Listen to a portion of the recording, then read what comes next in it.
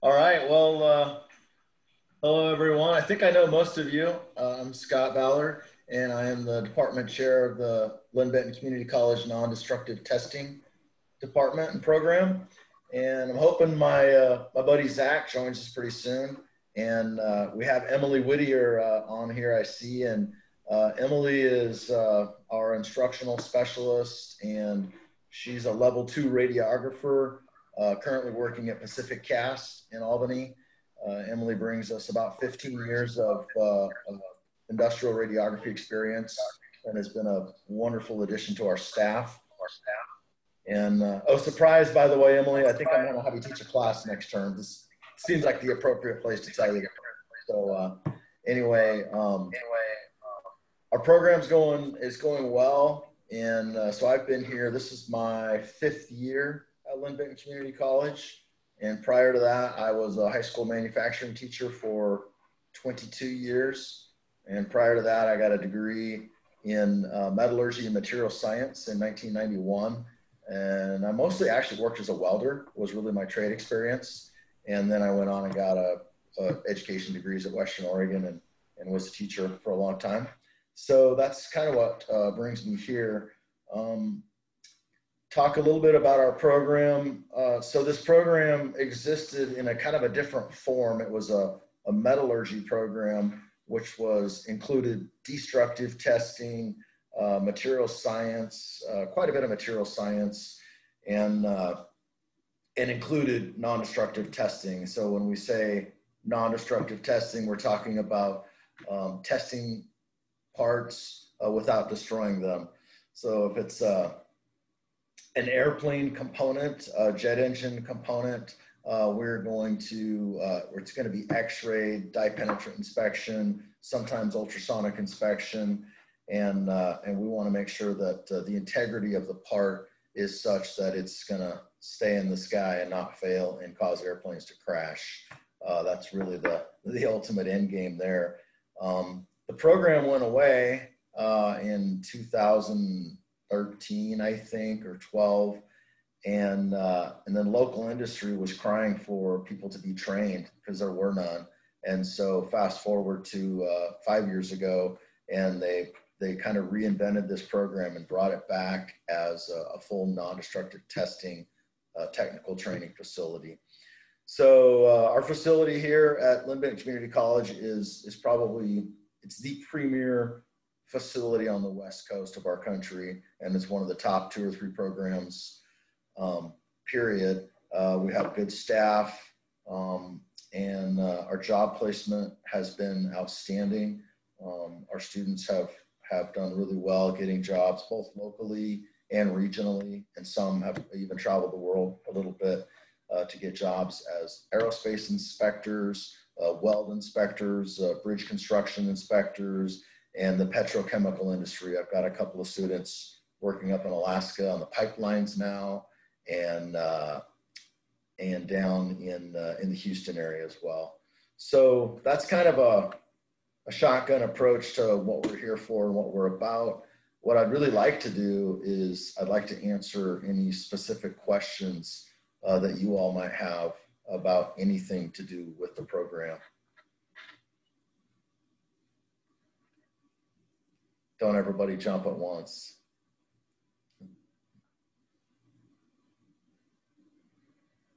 Well, that was easier than I thought. Do we have any students on here? I suppose you have one. Say that again. I suppose you have one. So are you Shiloh? Is that your name? Yes. Hi, Shiloh. Where are you from? I'm from Independence. Okay. Are you at Central High School? I'm at St. Anne Christian. Right on. So do you have any questions for me, Shiloh, about the program or even career and technical education in general? I'm fairly well versed in that topic. Oh, I went to a welding class, and so I did have some experience with non-destructive testing. Okay. Which was useful. So Shiloh, what grade are you in? 12th. Right on. So where do you see yourself? What are your plans for your future going forward? I'd like to go into the military.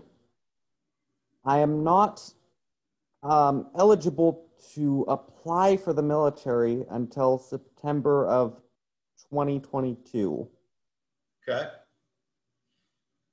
So I'm looking for something to do after I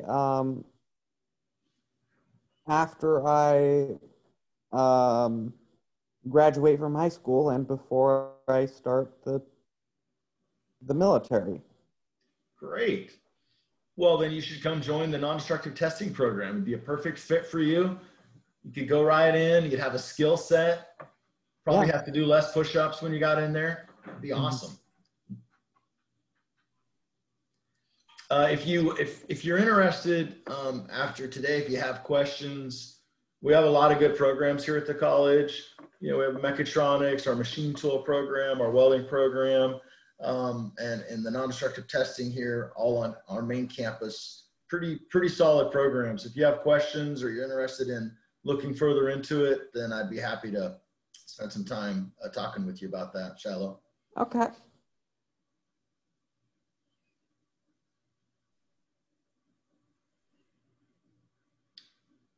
Scott, I have a question for you. I'm ready. Can you, I hear, like, when Emily is speaking tomorrow, I hear them talk about, I hear people in the field talk about level 1, level 2, or level 3 certifications. Can you talk about how that relates to your program? Like, what do students who do the 2 years, what do they get, and what does that certification get them as far as where they can work and what kind of companies they can work for? Yeah, I can address that, Chris. So particularly the aerospace and the petrochemical industries are very, very regulated for all the obvious reasons. And so our program, our curriculum is very tightly aligned with the American Society for Non-Destructive Testing and as per TC1A guidelines. And in addition to that, we adhere to the NAS 410, which is the National Aeronautics Society Code 410, because those are the standards that our aerospace industries primarily adhere to. And what that means is when students come through our program, there's a minimum number of classroom hours and a minimum number of on-the-job training hours that you have to have before you are qualified and certified to inspect an airplane part. And so when students, if a student goes through our 2-year Associate of Applied Science program, when they're done, they will have received the level 1 and level 2 classroom hours for radiation safety and health training, radiography level 1, radiography level 2, ultrasonics level 1, ultrasonics level 2, liquid penetrant level 1 and level 2, and magnetic particle inspection level 1 and 2, visual inspection level 1 and 2. And what that means is when you go to industry, they're like, oh, you've had the classroom hours, you have a lot of experience. We're going to train you on our equipment because our x-ray cabinet is probably different than the one that you learned at school. And when you receive your level 1 qualifications of all the hours and all the tests that you take, it says that you can set up this machine and you can test a part. That's what a level 1 says. You're qualified to do that. To be a level 2, you can set up the inspection equipment. You can follow an ASTM or ASME or American Welding Society specification and procedure. And at that point, you accept and reject parts. So if you're a level 2, you have a little signet ring, a stamp. And Emily is on here somewhere, and she's got a stamp to her name. So when she signs her name and she says that this titanium fan frame is defect free, that paperwork follows that. It's like a birth certificate, and that folder follows that to Boeing or Airbus or wherever it goes. And if that part fails and they trace it back to Emily and say, hey, you stamped off on this with your signet ring and you said this part that's her problem. So yeah, so it's a big deal. So if you're a level 1, you test parts. If you're a level 2, you can accept and reject parts, and that means you get paid a lot more. And then a level 3 is an individual, often they're engineers, not always, and they work with their technicians and the customer being U.S. government, Airbus, Boeing, the Air Force, and they decide how are we going to set up the testing for this part, what are the procedures and what requirements are we going to adhere to, whether it's ASTM specifications, ANSI standards, etc. And that's I assume that takes a whole lot more experience and time. yeah. What are the time commitments for each of these levels?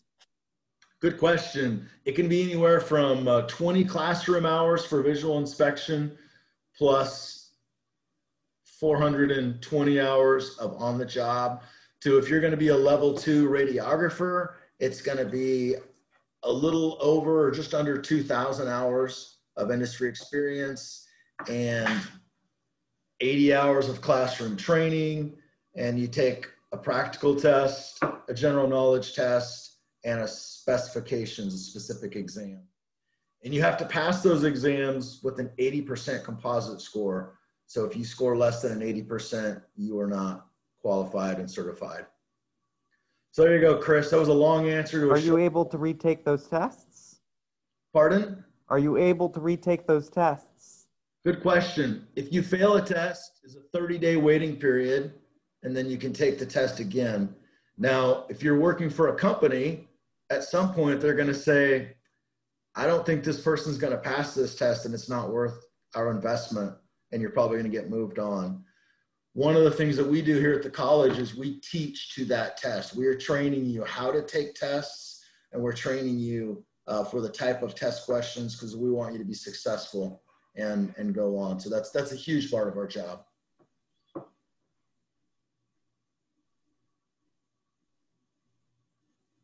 Other questions? I have another one, Scott. I'm ready. Can you describe, you mentioned in your talk, you just describe a little bit more about the types of inspection, so that there's the dye penetrant and then there's the visual. Can you briefly go into each version that you guys teach? Yes. And those, please. So everything starts with visual inspection, visual testing with our eyes, and we use tools, measurement tools, calipers, scales, micrometers, lights, mirrors, magnifying glasses, and this is all, of course, to a standard. So that's visual inspection. And then everything after that still falls back on visual. So then liquid penetrant inspection or dye penetrant inspection is really you're looking for surface indications and flaws that you can't see with the naked eye. So you're going to enhance that by putting a dye that penetrates. It's got a very, very low surface tension, and it'll penetrate into the cracks and crevices. You wipe it clean, it looks very clean, and you spray a developer, think like baby powder, and then capillary action bleeds some of that back out, and you can enhance your visual inspection of surface indications and or defects and evaluate the part. Another surface indication inspection process is magnetic particle inspection, which really only works with materials that are magnetic, which primarily are iron, cobalt, and nickel. And so we're not talking aerospace, we're not talking aluminum or titanium, but bridge building and pipe welding, they do a lot of magnetic particle inspection. And if there's a crack, an edge crack, a crater crack, a surface crack in the weld, you'll detect it. And that's where most of the magnetic particle inspection occurs. The next procedure is ultrasonic inspection. And so within ultrasonic, so everybody here is familiar with ultrasonic on the medical side. When my wife had our kids, our babies, she had ultrasounds, and they were able to use a sound wave which refracts differently with every density of medium. And this is a volumetric inspection. So we're inspecting the full volume of the part, not the surface, but really what's inside. And not unlike having a medical ultrasonic examination, when you have, we're going to look inside of a part, a casting, an aerospace part with ultrasonics, and we can see if there's a void or a chunk of sand or a crack that would cause it to fail in service. And within ultrasonics, we can do a couple of different styles. We have immersion testing, where we immerse in water. Sound does not travel very efficiently through air, but ultrasound travels very well through water and other mediums. And then radiographic inspection, again, if you think you got a fractured arm, you go get an x-ray and you try to see if you can find a hairline fracture inside your arm. And that's really what we're doing. It's a volumetric inspection process where we look inside of the bridge beam, we look inside of the structural members, and we're looking for discontinuities. If it's a weld inspection, we'll be looking for weld flaws, porosity, lack of fusion. All those things will show up because it's a differentiation of density. So the density of a chunk of sand or slag is much different than the density of the steel, the parent material, and you can differentiate that. You see it on the X-ray image, the radiograph. And we do digital, we do film, and we do computed radiography, and our equipment is the latest and the greatest brand new technology that we have. And it's pretty awesome. Another question. Due to the nature of having to learn how to test these parts, you also need to learn how to build some of the parts as well in order to understand what you're looking for. Learn how to, would you repeat that, please? Like, let's say with welding, you need to learn how to weld as well as to learn how to find defects in it. Yeah, you're right on, Shiloh. So part of our program is you're going to take some welding classes so you understand the basics of welding. You're going to take a blueprint reading class so you can read a set of blueprints and plans. You're going to take a machining class, a machine tool. You're not going to be a machinist or a welder, but you're going to know the process and understand how defects might occur so you can effectively inspect the parts. Good question. Great question, Shiloh. Scott, I have another question regarding math. When I would bring students to visit your program, you know, I'd hear them talk amongst themselves, and a lot of people, adults included, are intimidated by math. Can you talk about how the math is taught for doing this work in your program? Yes. So the math is, you know, it's fairly technical math. You know, if you're talking visual inspection, it might be just some general volumetric inspection where I need to check the perimeter and circumference and radius, and it's pretty straightforward. Volume. But when we're looking at, say, radiation safety, which is a class that I teach, we use the inverse square law. The inverse square law is what helps us determine the safe distance from a radiation source, whether it's a gamma radiation source or an X radiation source. And so we do some math there. Ultrasonics is very technical. We have probably 8 to 12 trigonometric trig functions that we use, and they're kind of complex, but we do them over and over again, and we're doing this math to solve a problem. And so when we do Snell's law, which tells us what angle a sound beam refracts at, and when it goes through water, it refracts differently than when it goes through titanium, and it goes differently through titanium than it does aluminum. So we need to know where our sound is if we want to know where our indications are on the part. So we have math equations that we do, and we have software that does some of the math for us. But in order to get certified, you have to do that math. So if you have a strong, you know, we want people to be pretty strong in basic algebra, and then we're going to teach you the math in the class. You could not have taken a trig class, and I'm going to teach you sine and cosine. You don't have to prove it. I don't care that you know why sine and cosine works, but you need to know how to manipulate the equation so you can get the right answers. And that's what we teach too. Thanks, Scott.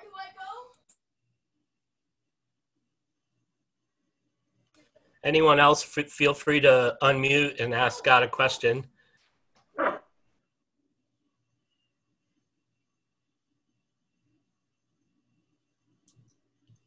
Scott, can you describe a little bit what it's like in your classroom, or you know, what your day looks like, both now and under regular circumstances?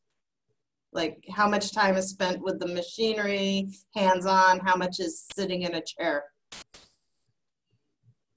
Yeah, Trista.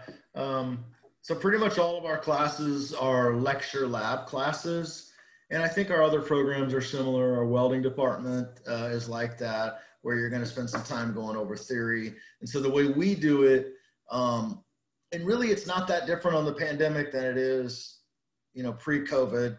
The delivery is different, right? So we're doing our lectures on Zoom, and the dissemination of information, technical information, your reading assignments, your quizzes.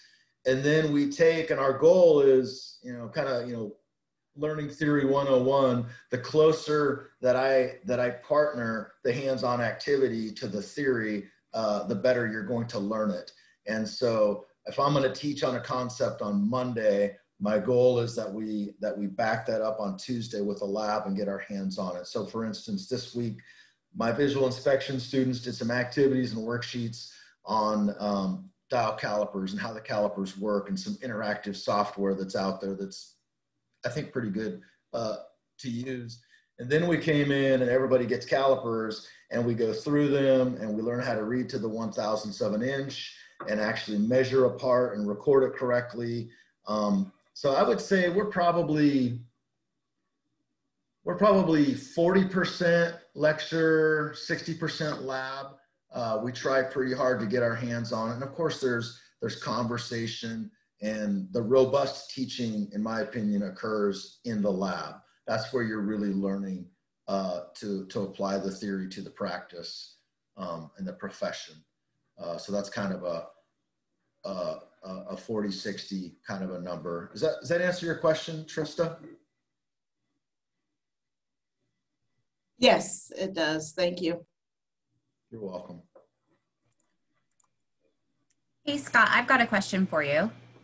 So, you know, a lot of young women may not be aware of opportunities in manufacturing or trades, or they might think that those jobs are better fits for men. What do you say, or what might you say to encourage a young woman to pursue these fields too? So that's a great question, Sarah. And when I was a high school instructor, one of the things that I actually received an award for was I had the highest number of non-trads for a high school manufacturing program. And the non-trads for us were women, right? And I worked pretty hard at that. And I had a lot of different strategies at the high school level. Here, the proof is in the pudding. And one of the things I tell our students, we have several female students in our program. I think we have 5 or 6 right now, ladies in the program. And if Emily is still on, so Emily is a radiographer. Emily is paid very well in industry. And I don't know the answer why this is, but in our local industry, so at ATI, Millersburg, Pacific Cast, Selmet, and Tie Squared, I'm going to say that pretty close to 50%, if not more, of the radiographers are women. I don't know why that is. It's an interesting anomaly, actually, but there's a lot of women radiographers, and there's a lot of women. If you look at the trades, when I say the trades, if you look at electronics, engineering, techs, welders, machinists, and mechanics, NDT is probably the highest population of women working. And there's probably a lot of reasons for that I won't go into, but I try to recruit when we do our middle school activities here, and we do the kind of the recruiting and the outreach, which I've done with Chris for a few years now, and others. We've had, you know, the middle school girls only nights that we've done before. And it's nice for us to have Emily here because she's a lady who's been very successful in the trades, and that this is a real thing, that you don't have to be a guy to do this work. This is not, has nothing to do with, you know, what color your hair is, what color your skin is, or whether you're a man or a woman. It's technical. It's probably a little more academic than some of the other trades, and you have to use your head.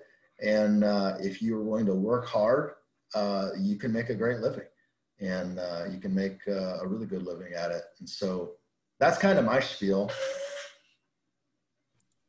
Thanks, Scott. That's helpful. Oh, Scott, how much homework is there? How much can I relegate the homework to in class? That's a good question. I've always had an extreme difficulty with doing any form of work at home. If I go somewhere else, I'm fine. But when it's at home, it's very difficult. So my personal philosophy is and has been that we have a lot of time built into our program, and that if you're an efficient student and you use your time well, you should get 90% of your work done either in our lab time that we have allocated and or in our classroom time that we have allocated.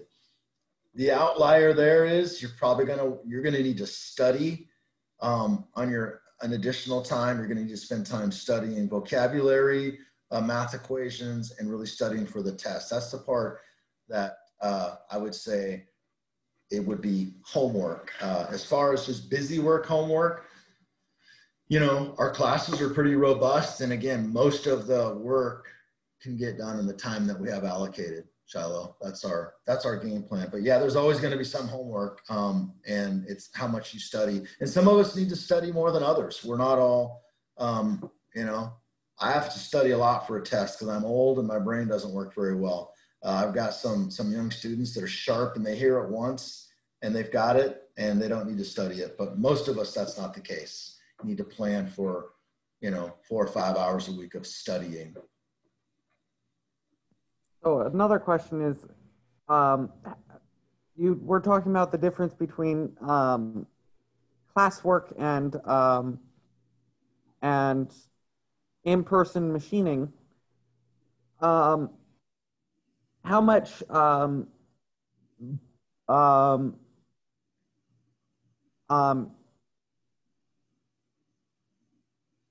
I want to say technical or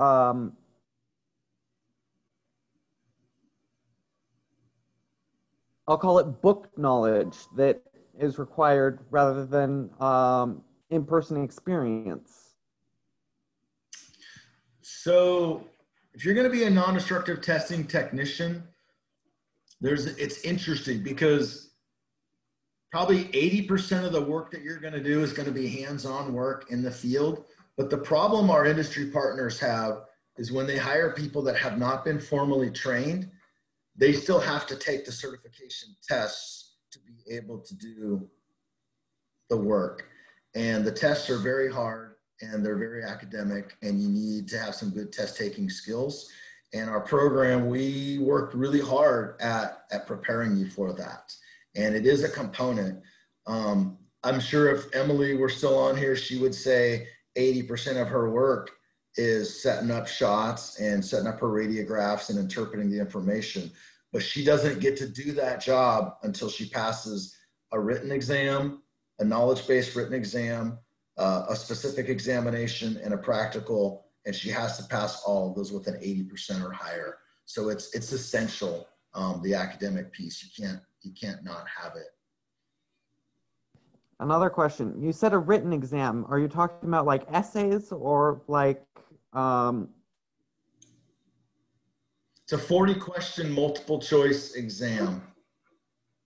Okay, that sounds actually rather easy instead of something that's an essay or a here's this topic. Explain what this is supposed to be. Right. Yeah, well, some of those, when you have 7 or 8 choices and they're 2 paragraphs each. Some of those multiple choices are actually pretty challenging, but yeah, I agree with you. Also, one more thing. Is it timed? Yes.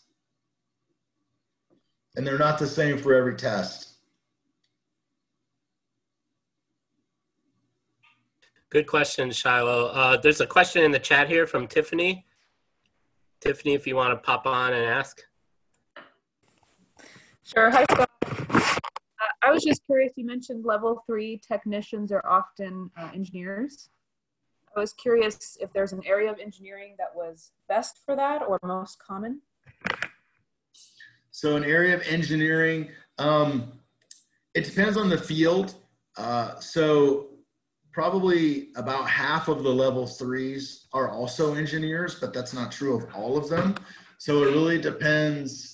It depends on the field. Chemical engineers in chemical plants are often end up working as higher levels, but most, I don't know if there's a set degree plan for that. I don't know what it is. Okay. Thanks.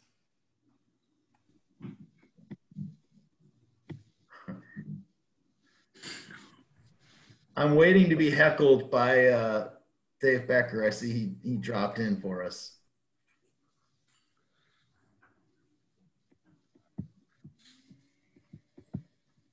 So Tiffany, just to touch on your question a little better. So there's not a lot of level 3s out there. I mean, if you have like at ATI Millersburg, I think there's probably 1 or 2 level 3s in that whole facility. And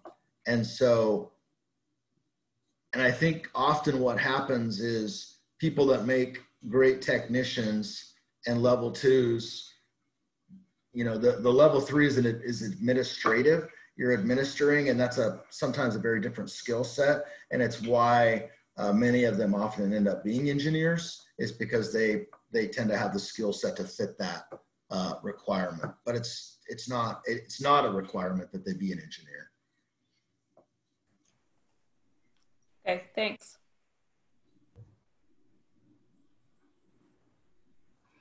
Steve has a question. Do you want to ask that, Steve, or do you want me to ask it? I see it. Hey, if I were to get burned out in my current position and wanted to try my hand at NDT, provided I could meet the rigor of the field, which is questionable, what kind of starting wages would I be looking at? I think, you know, typically, if you're willing to travel, you're going to make about 50% more. Here locally, our students that are getting hired as entry-level, level 1 technicians are about $18 to $21 an hour is where I see them starting. Most of them have fast tracks to a level 2. When I say fast tracked, if you get hired off the street with no NDT degree or experience, probably going to take you 5 to 7 years at least to get to a level 2. And it could be penetrant, mag particle. It's going to be a while. Most of our students have made it in about a year. And then that salary jumps significantly for anywhere from $22 to $40 an hour. It really depends on where you're at. There's quite a wage variation depending on what company and what field that you're in. Right here in Stewartstown, New Hampshire, conservation host Chris Egan pulls over 2 ATVs.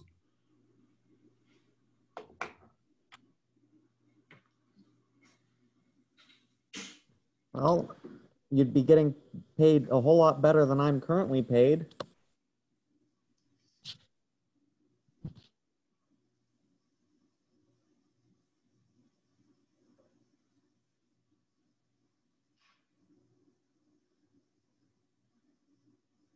So I see a question from Dave Becker. Can you get a job without the 2-year degree, but by taking some core courses,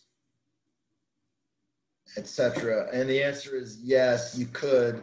I've had some students come in who had other degrees, and they were able to get their classroom hours and certification in a specific area. And we have students now. We have a guy now who's a certified weld inspector. He's out of the union shop in Tualatin, and he's coming down to take an advanced ultrasonics class. He's not in the program per se. And yeah, absolutely, there are jobs out there. The more well-rounded you are, especially if you're a young person, the more you're going to climb and have ability to move laterally and make more money. And the more narrow your education is, your opportunities will be less. And so that's one of the selling points of getting the full non-destructive testing degree, is you're pretty versatile for a company to use.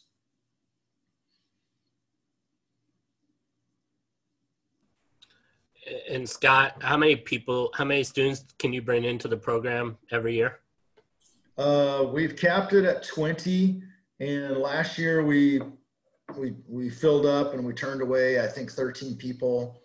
This year we're not full. I think COVID has scared some people off. We're going to accept some more students winter term, and I think at winter term we'll be pretty close to full at that point. But 20 is our current max, and we're hoping we can accommodate that a little better in the future. We just need to add staff, basically.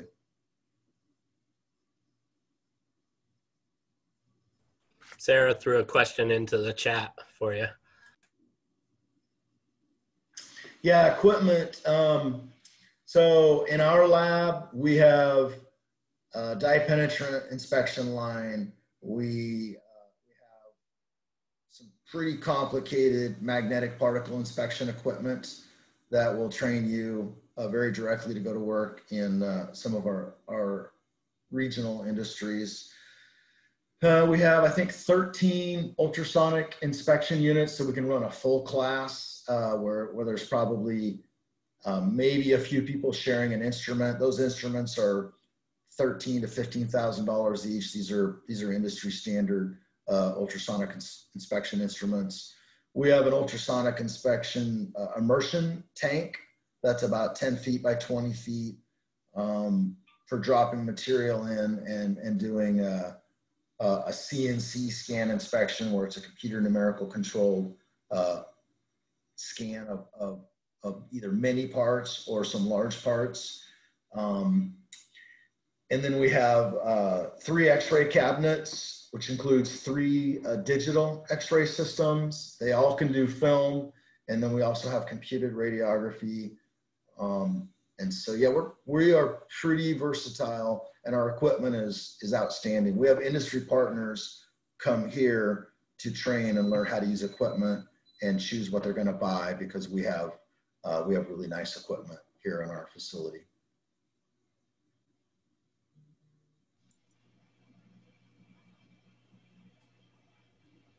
Thanks, Scott. You are welcome.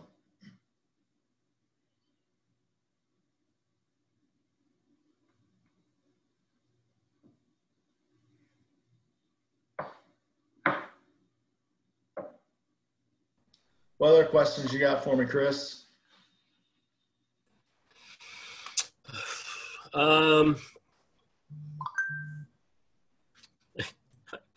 Dave Becker's texting me.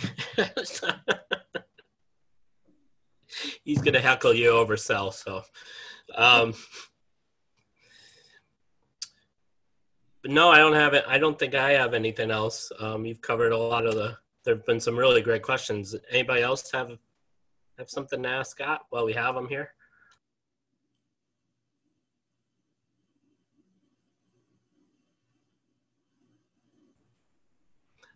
I guess maybe one thing I can ask is, and I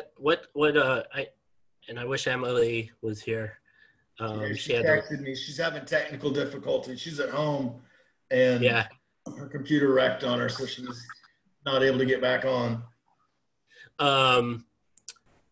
Because she would have been a good person to chime in on this too. But can you talk a little bit about some of the aerospace industry, the impact on aerospace industry with COVID, And has that had an impact on jobs for people going into testing and radiography?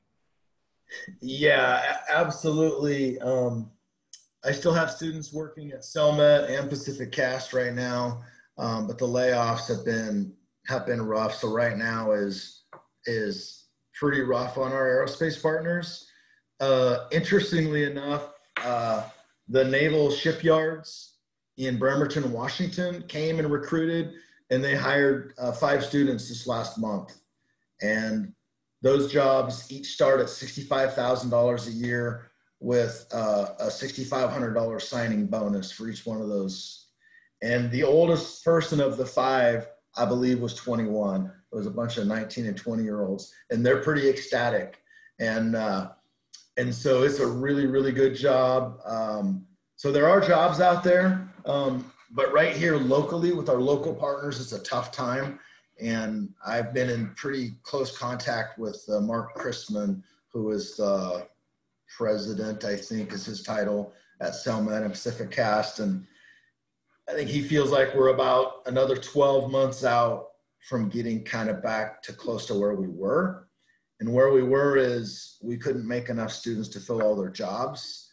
And so our goal is to get back to that sooner than later. But yeah, COVID's definitely had a negative impact on our local industry, no question about it.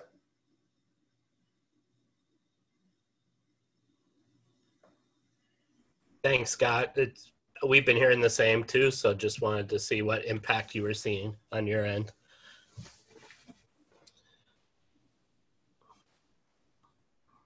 Do you feel that if there is any sort of infrastructure bill passed by the state or feds, could that help increase some jobs and maybe some variety for NDT specifically? Yeah, absolutely.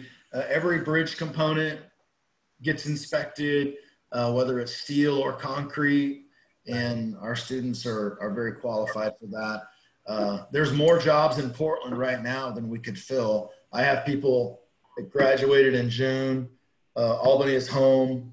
They don't want to move to Portland or Clackamas, but every one of them could get a job tomorrow if they chose to go up to Clackamas to our partner up there, Vigor, and another one, a PQS, Project Quality Solutions. They're a private contractor, and they go out and they contract and they do a bunch of infrastructure work, and they're doing, mag particle, X-ray, and ultrasonic inspection of structural bridge components, and that's going to explode because we're going to make more bridges because we're going to have to. Right. And I would guess, medical procedures and stuff, titanium knees and things like that, or, hip joints or whatever that are done, that's still, has COVID had an effect on that kind of industry, medical parts? I'm going to assume that since we know that elective surgeries all got put on hold for a month or two, that probably that's been slower.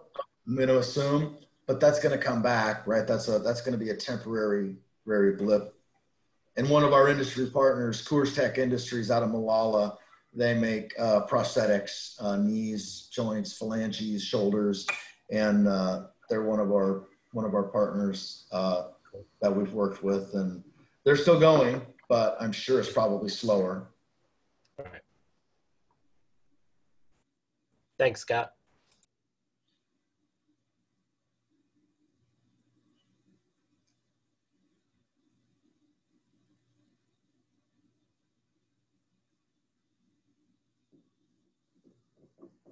I should have had a song or something ready to sing for you, Chris, just for the filler.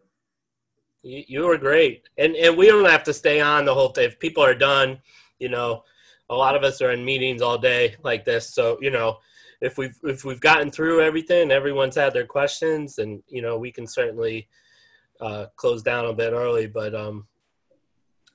definitely thank you for your time. I really enjoy working with you and your team. It's one of my favorite, when we were doing on-campus activities, it was one of my favorite events to come to. I love how we teamed up and created the little welding and NDT experience. so that they would actually go in to weld things and then test them in your lab. That was definitely a highlight for all the kids who came, and it was usually one of my favorites, even though I didn't try to weld anything yet. But it was all really good. So looking forward to when we can go back to do some of those events. But in the meantime, it's good to see you guys and see what you're doing and that you're still rocking it over there.